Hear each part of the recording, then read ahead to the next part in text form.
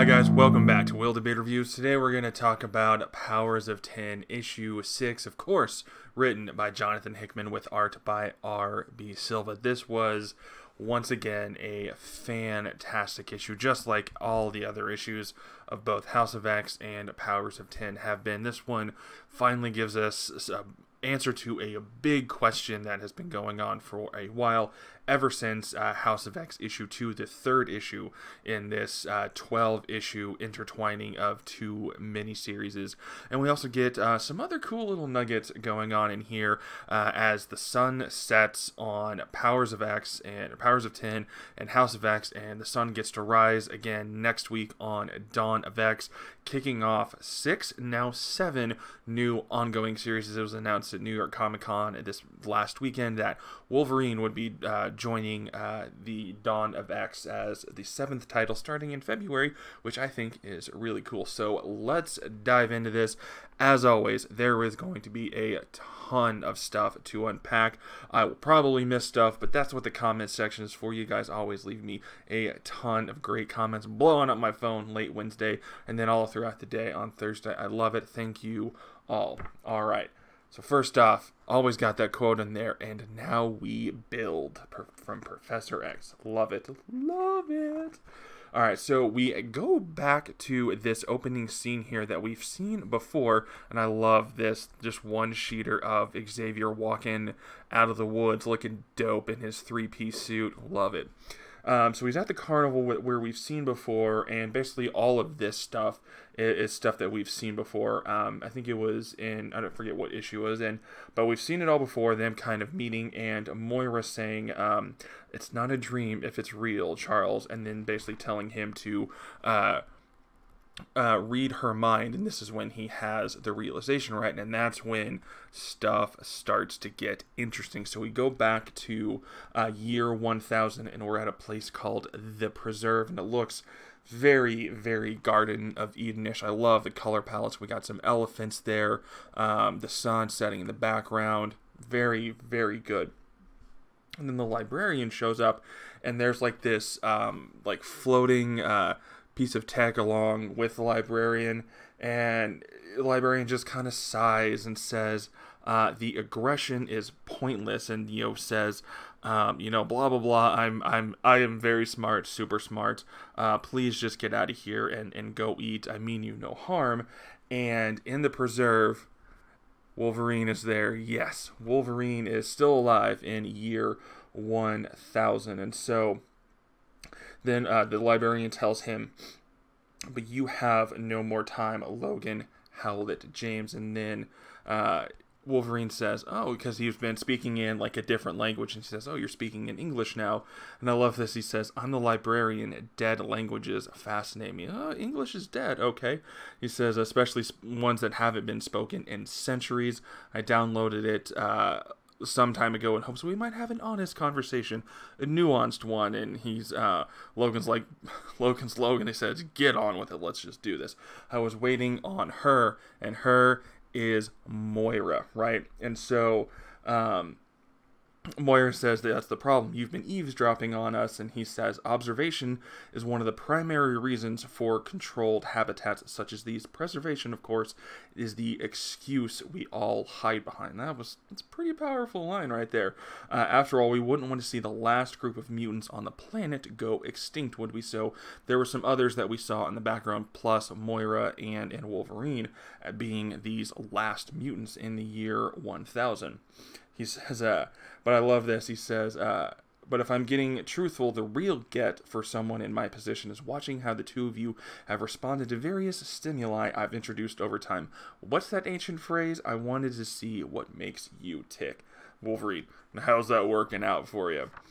Great stuff. And so this then is where he kind of fills them in on everything that's about to happen with the Phalanx, and this is where stuff gets interesting. So it basically says the Phoenix will absorb the entirety of our post-human society, all that we are, all that we have done, everything that we've known to become the collective, and then go join a god intellect, a dominion, and everything we know will be loaded up there like we've learned about over the past few issues. That's when Moira's like, oh, the world is ending tomorrow? And he's like, yeah, it is. And Logan's like, and we're all gonna die? And he says, almost everyone will die. The possible exception is you. You I have arranged to send off planet. And Moira asks why. And he says, and I may read a bit here because this is very interesting. He says, I think you know why. From what I've gathered observing you, if you die before our phalanx makes it to the nearest black hole, then all that I know will not become a part of the Dominion. I think it says over here somewhere that yes, when you join the phalanx, or when you join the Dominion, when the phalanx joins a Dominion, it exists outside of space and time. That's very key, right? He says here, if you die before our phalanx makes it to the nearest black hole, then all that I know will not become a part of the Dominion. And when you annihilate this timeline or reality, then you'll be back right where you started, knowing what you know without us knowing anything. So, but if you live past my becoming a god, then existing beyond space and time, we will know you forever. And I think it very likely we would not tolerate something like you having power over something like us. So this has been the significance of the year 1000, which we found out something else about it here in a minute, is that this kind of post-human society, which we find out here in a few pages, has kind of been like this post-human society flipping back and forth between human evolution and machine evolution, kind of hopping itself up the evolutionary chain, and now it's at its ultimate peak, right?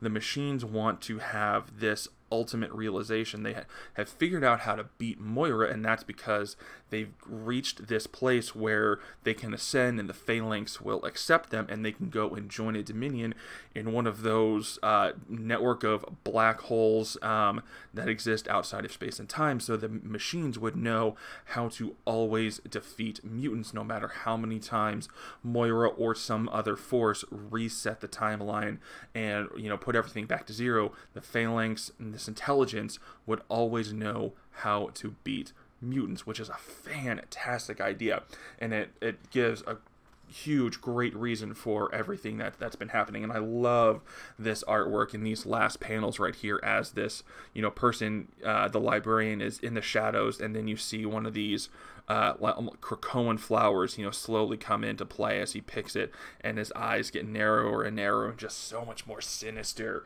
just hiding in the shadows. I love it so much. And so Moira, you know, of course, Wolverine's like, oh, screw you, and Moira's like, let him finish.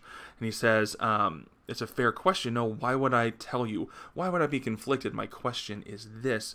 I question the wisdom of it, because becoming something that's just an idea of existence, something immaterial. And he's like almost wrestling with the idea of joining the phalanx and losing any sort of corporealness, right? He says, then Moira asks, you want me to convince you to do it? And he says, yes. How would you prevent it? With all you've learned in your many lives, how would you stop us from losing our post-humanity and surrendering to the machines? Basically like prodding her. It's like, if we allowed you to live or you know, die and reset everything, how would you go about this? And Wolverine's like, oh, I got this one. Maybe we go back and start that revolution I was talking about a little bit sooner, right? Gotta pop off that that revolution.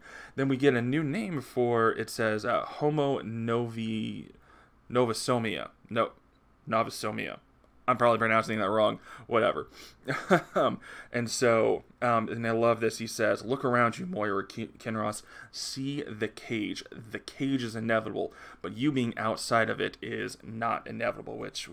It's like there's always going to be a cage. It's just a matter of what side of the cage you're going to be on. And he says, mutants are the next response, are an evolutionary response to an environment. You are naturally occurring, the next step in human evolution. But what happens when humanity stops being beholden to its environment? And so that's when he starts talking about how humans used artificial intelligence and machines to gain themselves time. He says the Sentinels gained them years, Nimrod, it gained them decades. I love it so much. And Moira has the revelation, so she says, I never saw it. I never saw that this is what was keeping us down, right?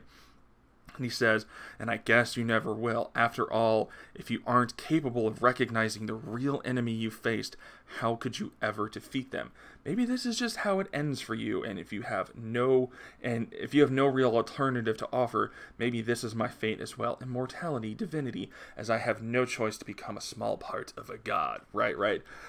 And that's when Wolverine does the Wolverine thing and just pins him to a tree with his claws. I absolutely love it. And so now they've figured it out. And I love this. Wolverine says, "Dear Lord, up in robot heaven, tell me, was that fast enough for you?" Because the librarian was bragging earlier about everything he knows. He's like, "Oh, I'm too fast for you. I'm super smart and I'll figure it out," right? I love it. And that's when Moira's like, "Okay, you gotta send me on my way. We gotta do this thing again." And the caption says, "And so ended the 6th life of Moira X." And so after that, we'll get into some more stuff. But I want to flip back over to this book that blew all of our minds. And this is where everything happened, right? So, you know, they had their utopia in life 5, and then, or they had their utopia in life 4. They had all of these, again, Sentinels. They had their utopia in life 5, and then that's where this book, two and a half months ago, skipped life 5, and it says Moira spent the entirety of her 7th life eradicating the Trask bloodline, Boulevard, Donald, Gwyneth, right, and went through all of them. And then that's when she made the realization that artificial intelligence is like fire. It's a discovery, not an intention. And so all she was doing was succeeding from Trask being the one that discovered it, right? And artificial intelligence was always going to happen. It says that's when it radicalized her.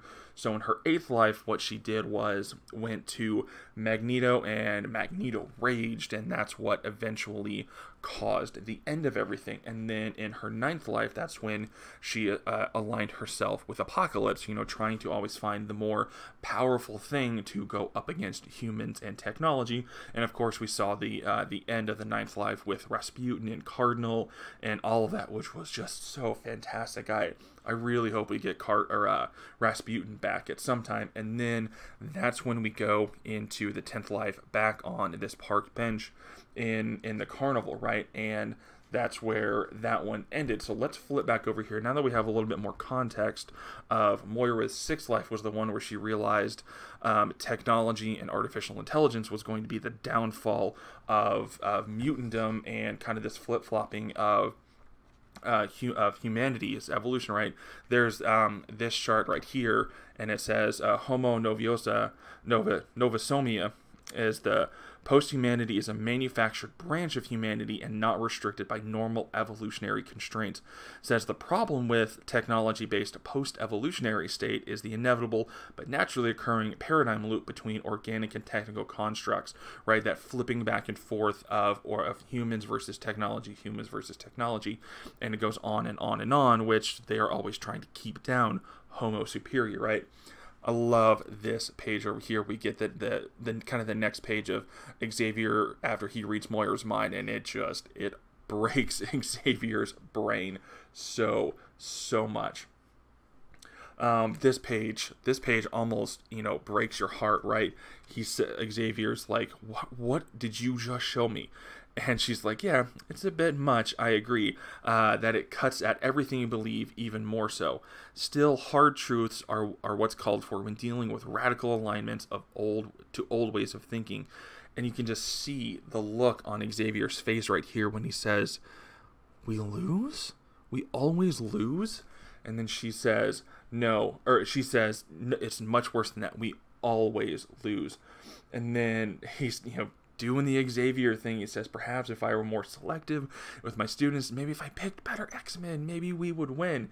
Then she just basically stops him with a kiss and says, you know, I love this. She says, I've loved you, I've hated you, and all the emotional complexities in between, and not once in all my lives have you changed. And he says, thank you. And then she savagely fires back, it's not a compliment because he's part of why they always lose, right?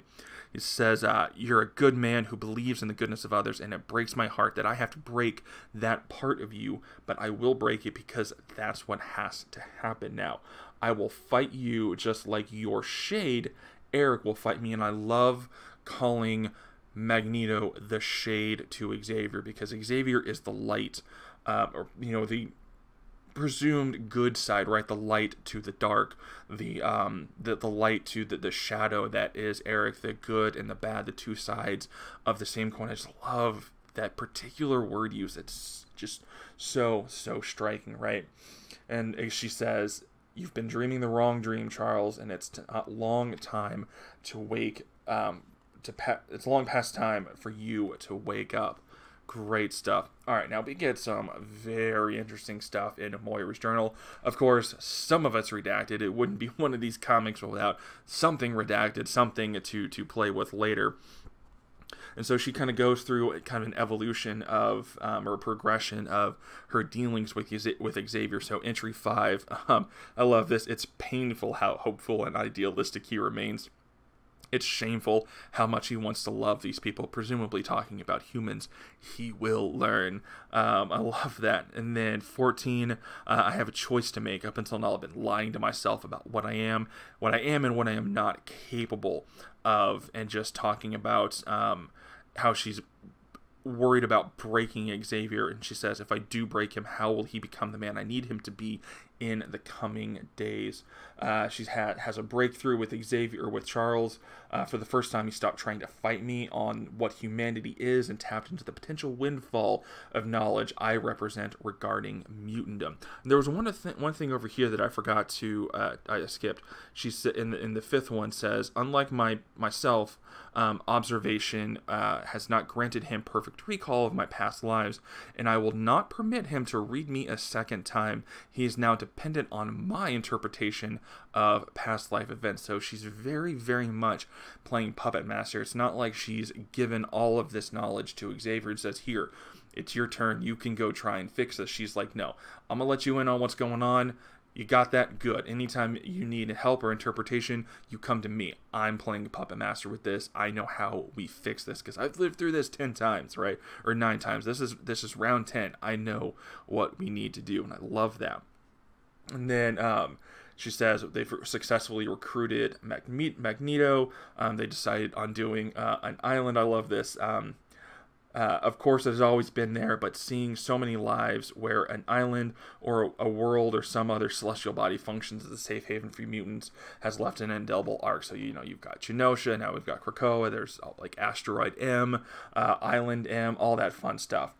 Talking about Apocalypse made himself known to the world, and how they're going to have to kind of try to keep him at bay until they're ready to pull everything in. And then this one is, 48, they go to Xavier, or they go to Sinister, which was ahead of Moira's plans, and she kind of admonishes them a little bit. Then in entry 52, it says, we have lost Magneto. I had hoped, given the opportunity, to help make him a better man. Instead, we have always made us an enemy. So that's interesting. I don't know where in this whole story she lost Magneto. Maybe it's, some previous X-Men story, although I think, or at least my theory, or my working theory would be that everything we see here is completely fresh, completely brand new. I don't know how much previous X-Men history plays into all this, or if it's wrapped up in those previous lives. Continuity is really squishy, but hey, it's X-Men. Where would we be without a little bit of squishy continuity, right? And then I love this. She says, I decided to remove myself from the world. I've become too attractive a force in this, and I put both myself and our plan at great risk. So they fake her death using a replica, and now she will return to the shadows where she belongs. And that's when we go to back to her no space that we saw in last issue, and they bring her tea. And I love this. She's like, there's 2 entries to this place that I live. One is up to House of X, where you guys are, and the other one is to one of mankind's greatest culinary cities. I don't need you to bring me tea. I can go get my own tea. Screw you, right? And so they say, basically there's something else I need to talk about. She's like, it's tea and other things. And can I assume we now have a government? And they basically tell her about the formation of the Quiet Council and who's on there, and that they have yet to pick a Red King, which is the one empty spot which was redacted in last issue, which I think a lot of people are thinking it's, or maybe it's confirmed that it's Kitty Pryde, which I actually really like. You're talking about, how Emma picked Sebastian Shaw to, keep kind of Hellfire, keep everyone on a short leash. But I think it'd be interesting if Emma was the one that picked Shadowcat, because they've always had kind of an adversarial relationship. And I especially remember that in Joss Whedon's Astonishing X-Men. So maybe like Emma picked Kitty to have that foil, that kind of Xavier to Magneto foil, to kind of, iron sharpens iron kind of thing. That'd be really cool, right? So they finish going through all of their choices, right? And then this is where we cycle right back to the events in House of X2, where we first realize that Moira is a mutant. They got Mystique to join the council because they promised to bring Destiny back, and Moira's like, "You can't do that. You can't do that at all." And Charles is like, "We know." And then she says, "There can be no precogs on Krakoa. We will not tolerate mutants who can see the future." And Xavier's like, "We know." She says, "You don't understand. She has ways of seeing me, and I am a weakness because my death ends all of this." Yeah, we know. Right? I love how Xavier has to keep saying, "We know," right? So they'll put it off as long as they can, and that the truth is that she's worried about if they bring back Destiny, she'll figure out Moira. But again, she's worried about any precogs because they'll know the truth that they always lose. So it sounds like they're still, it feels like that Life 10 is where they're playing to win, right? They're finally playing to win, and they figured it out. But it also feels like, again, they're playing not to lose, which is very different. Playing not to lose, if to use a sports analogy, I'm not much of a sports guy if you can't tell. But there's a big difference in playing to win and playing not to lose. And playing not to lose usually ends up with you losing, right? And so then Xavier says, "The truth is, until now we have always lost, but this time it's going to be different." Magneto says, "For we are different." Whew, good stuff. I think this is very interesting. And I haven't never noticed it before, but the dichotomy of their colors. There's a lot you can say for character design and colors, and now Magneto is the one in white and Xavier is the one in all black. That's very, very interesting, maybe informing some of their character traits a little bit at this point. Very interesting. I don't know if I'm reading into that. It was just a very striking panel. And so we have some images that we saw last issue of the big party, or maybe it's something a little dirtier going on from what was being said around the internet. And so the Xavier and Magneto are talking about how it's maybe time for Moira to step aside and let us do the good work for which we were created. And so there's this scene again of Xavier and Magneto standing at the edge there and saying, "Just look at what we made." And I can't help but think that maybe if they're shunning Moira a little bit, that might be part of why they ultimately fail, right? Part of why they lose. And so they, keep talking. They say this is basically just the kind of beginning. And Magneto says, "I'm not ashamed of what I am. Let them try and stop us this time." And Xavier says, "Yes, let them try." And it's the end of the book, and we get just another great shot of the end of that party. Looks very Endor to me, like the end of Return of the Jedi, where the Ewoks and all the rebels are having a big party, and there's X-Wings dropping fireworks and stuff like that. But in this one, we've got all the mutants that can fly up, flying around the trees and stuff. Just amazing stuff. And then the rest of the book is just kind of previews and stuff for the Dawn of X stuff, which I just cannot wait for, right? So guys, we are at the end. We are at the end of Hoxpox. It was an amazing run. I absolutely loved everything about Hox and Pox, but I cannot wait for Dawn of X to jump into all 7 of these new series. We're going to get 6 of them between next week and the middle of November, I think, over the next 4 weeks or so. Prepare your wallets, guys. It's going to be a rough go. I know I've cleared off some space on my pull list to dive into Dawn of X. It's been a hell of a time. I might have the time to go back and reread all of Hox and Pox. I don't know. I don't want to commit to that. I would like to, and maybe bring back some more thoughts now that we know everything, and kind of put the puzzle pieces back together. It's like watching a really twisty movie. Once you get to the end, you want to rewatch the whole thing and see what you missed. I don't know if I'll have time to do that, but it would be super fun to do, because this has been, like I said, an amazing ride. So guys, what did you think of Powers of 10 issue 6? What have you thought about this entire run? What are you looking forward to most in Dawn of X coming up? Drop all those thoughts and comments like you always do down below the video in that comment section. Thank you guys so much for watching. If this is your first time here at the channel, please hit that subscribe button for me. It would mean a lot. And until next time, we'll see you at the comic shop.